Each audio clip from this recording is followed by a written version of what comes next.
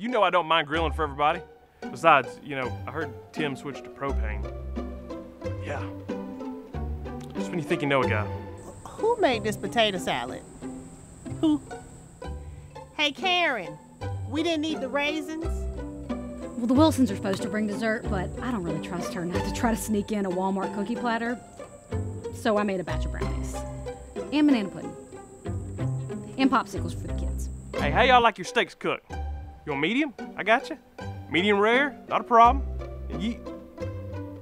Well done. No, how about I just give you a rock to chew on? So whose idea was it for us to eat outside?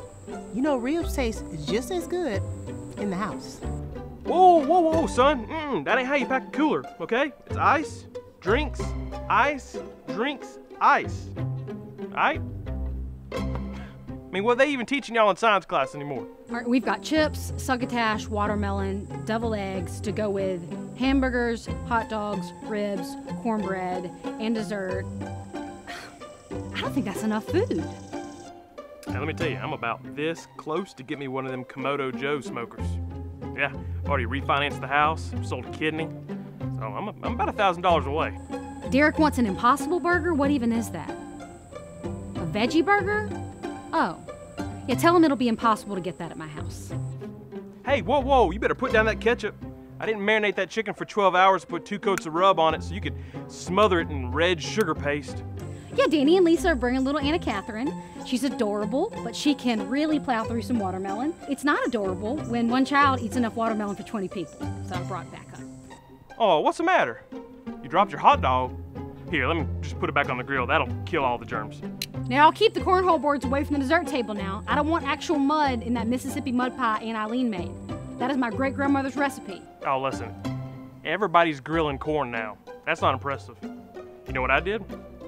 I smoked a cake. 2-tier chocolate cake. 190 degrees for 3.5 hours. If it don't move, I can smoke it. Let me pace myself, because I got 3 more backyards to hit today and a limited supply of small talk. You think this is impressive? You should have seen my spread on the 4th of July. I had 5 different kinds of meats, all of them wrapped in bacon. You had to take 5 Lipitor just to come near this grill.